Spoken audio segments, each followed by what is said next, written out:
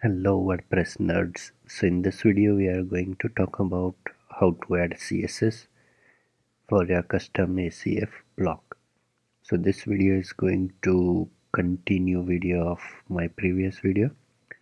So if you are new to this video and you don't know how to create custom ACF block, then you should watch this video first and then come back on this video. Otherwise, if you know what you are doing, just keep watching. So let me show you what we have done in the previous video. So let's click on add new post.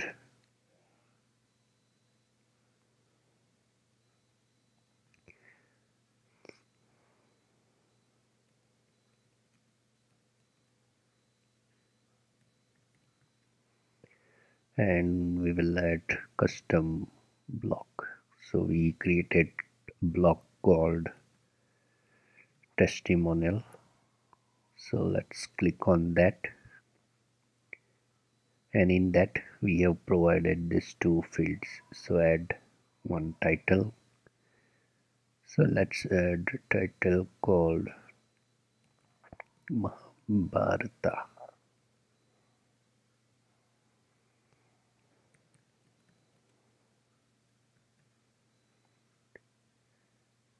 So this is what we have done in the previous video, and there is no CSS we added for this block. So in this video we are going to learn how to add CSS for your custom block. So currently there is no CSS applied. So here I'm gonna open my custom plugin. So in that plugin I have added this custom ACF block called testimonial, and I'm gonna open this file called block.json, which has a basic info for this block: name, title, description, etc. Here we have added a style section, and in that we have specified the style for file name for the style, which is again testimonial.css. So that file we need to add inside blocks and particular block folder. So in our case it's testimonial folder. So we will create a new file called testimonial.css. Yeah, it's already there. So, and yeah, in that I have added this class and applied color blue for this class.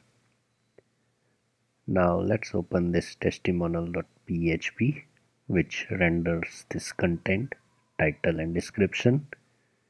Same on the front end, title and description. Now let me apply this class to h1. So as per the styling, this h1 will be converted into blue color. So let's refresh this page, and as you can see it is converted into the blue color. Let's refresh this page as well. So it is converted into this blue color. So this is how you can add your own CSS stuff inside this file.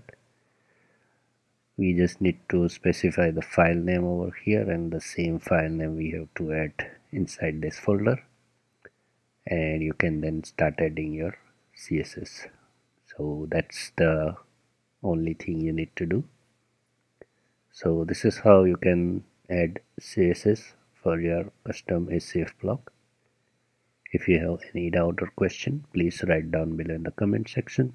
Thanks for watching the video, guys.